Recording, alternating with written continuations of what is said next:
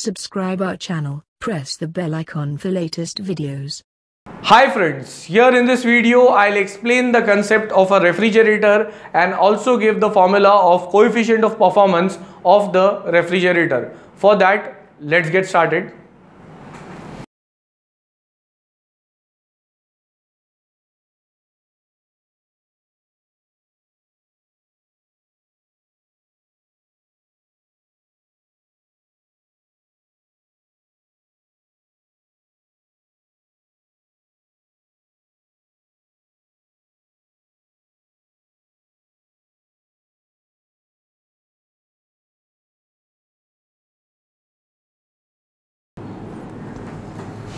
Now, here I had drawn a diagram of a simple refrigerator.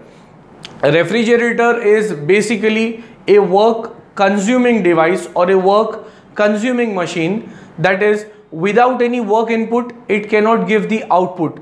So for that, here I have shown an arrow indicating the work input W, which is given to the refrigerator. And now what happens, this refrigerator is going to extract heat from the low temperature reservoir, because here we have two reservoirs, one is source, other is sink, and always what happens is the source is having a greater temperature compared to the sink.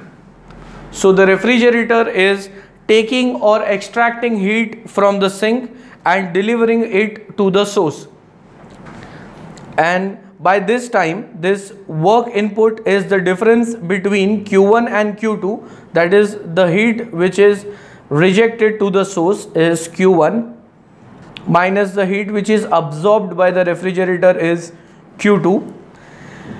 And now once we have understood the functioning of this refrigerator, it can also be said that it is an air conditioner also. I'll write the formula of COP, that is the coefficient of performance.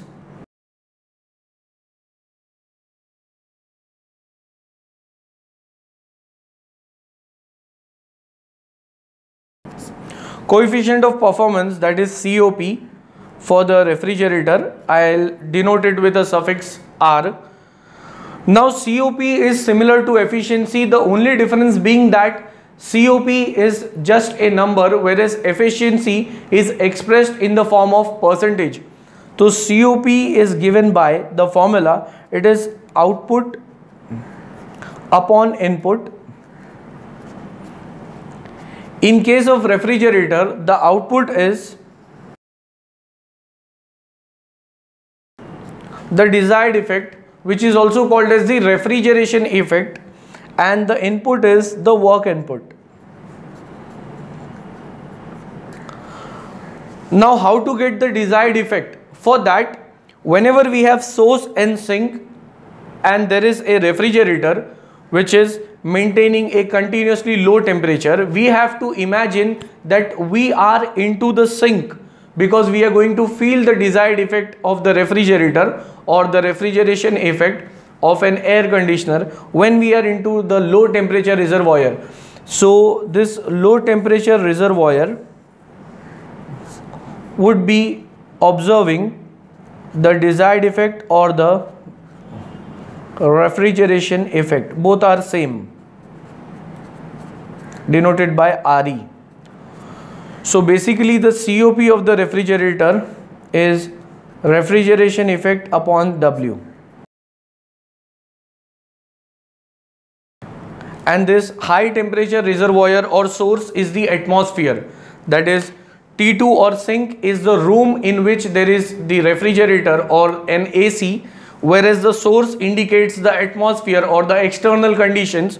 So when I write the COP of the refrigeration effect is felt into the sink and it is taking heat Q2 from the sink. So COP will become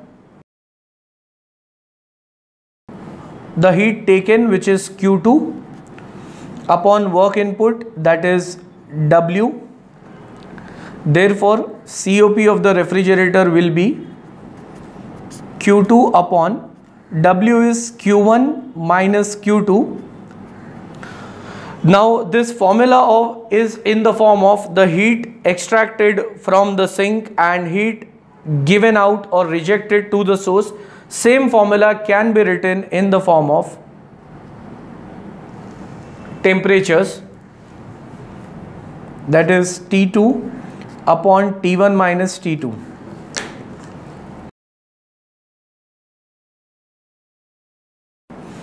Now how this Q2 and T2, like I have replaced the terms which are there in terms of heat in terms of temperature. And why is it so? Because since heat can be said like it is given by the formula, if it is Q2 then it is M C, which is the specific heat.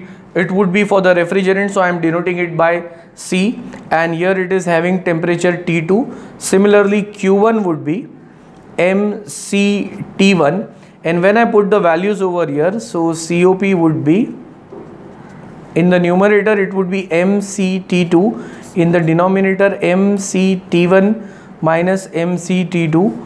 So here it would be MCT2 divided by MC is common, so it is T1 minus T2, and after the cancellation I am getting the same result as I have shown here.